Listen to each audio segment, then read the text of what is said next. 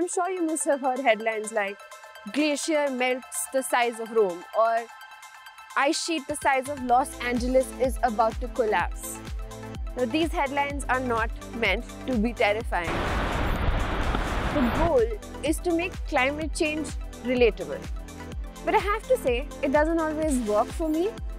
Imagining the size of New York, which I frankly can't visualize, to understand how climate change is hitting some desolate part of Antarctica doesn't quite help me connect all the dots.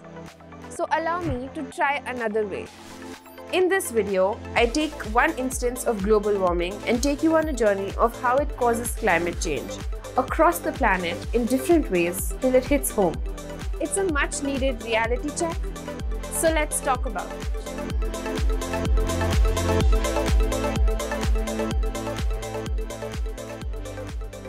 In the previous episode of Net Earth, I explained the difference between global warming and climate change and how they are related. If those are basics you want to get right, please click on the link that's popping up on your screen now. We talked about how the Arctic is warming 6 times faster than average due to global warming. That's because the ice caps are melting faster, causing them to turn black, which absorbs more heat than white and accelerates melting. This pushes more water into the seas and oceans.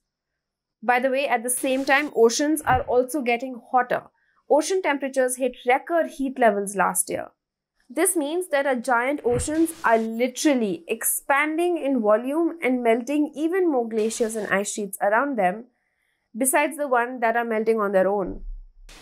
Net-net, a record high rise in sea levels also in 2021. The two largest sources being ice sheets in Greenland and Antarctica. It's hard to see sea levels rise, so it's easy to think that it's not happening. In many ways, the central paradox of the climate crisis. But thanks to satellite and tide gauge data, we know that average sea levels have swelled over 8 inches since 1880, with about 3 of those inches gained in the last 25 years. NASA has visual proof that between 2002 and 2017, over 5,600 gigatons of ice were lost in Greenland and Antarctica, when 99% of the world's freshwater ice is located. This has translated as coastal erosion, eating into homes and agricultural land, coastal and island nations sinking, and seawater polluting essential groundwater sources. We're already seeing this in many places, including the Sundarbans in India, where rising seas have eaten into 50 kilometers square of forest area, and Indonesia, which is literally packing up and moving its entire capital from Jakarta, overcrowded, polluted, and quickly sinking. But it's not just that the sea levels are rising. Because of global warming, sea salinity is increasing. That is, the seas are actually getting saltier in places. This affects the density of seawater, which disrupts the currents which regulate heat throughout the oceans and therefore our globe's entire climate.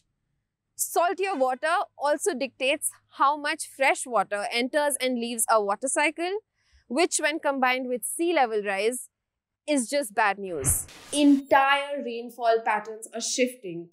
Take just America. While the West is getting drier, the Midwest and Northeast have recorded sharp spikes in precipitation. Droughts are getting more frequent and dry, like the one currently stretching on in East Africa. North India is no stranger to the kind of heat waves that are in store for us. Neither is Pakistan, nor, to everyone's surprise, Canada and California. Flash floods are getting more destructive, like the one that swept through mountain towns in Europe and inundated subway stations in China and US last year, or the ones that hit Assam and Kerala each year.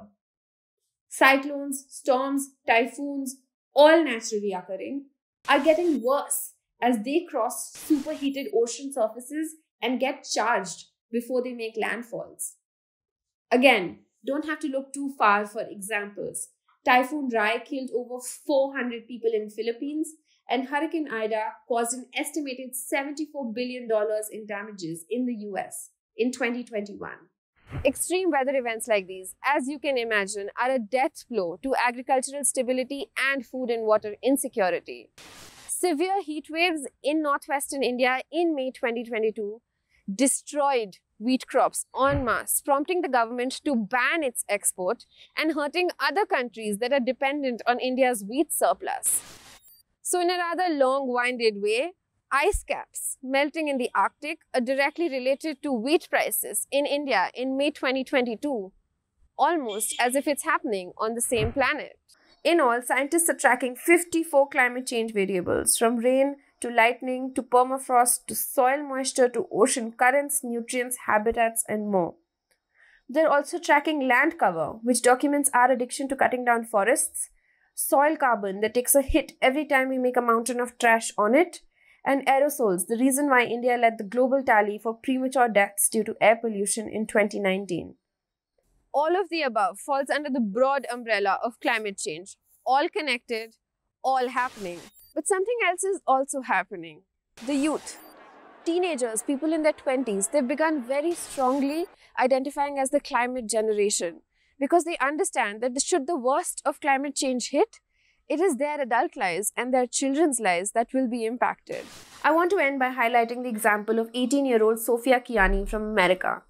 She is in the business of communicating the climate crisis effectively. Founder of a youth-led non-profit called Climate Cardinals, they translate climate information into the native language of those who don't speak English. With the help of over 6,000 volunteers, they have worked in over 40 countries and helped 350,000 people understand climate change in a way that is relatable to them. In India, they have translated key climate change resources into Hindi, Gujarati, and Kashmiri till now. Now that is impact, the kind that will help us meet the challenge of climate change. Next week, I'll look at this concept of net zero that keeps coming up in the news. What exactly is it? How does it work? Why is it so political? And how close are we to achieving this target? In many ways, net zero is the most important climate action goal, which, if we achieve in the near future, could set us on the right path of building back this planet A of ours. So let's talk about it.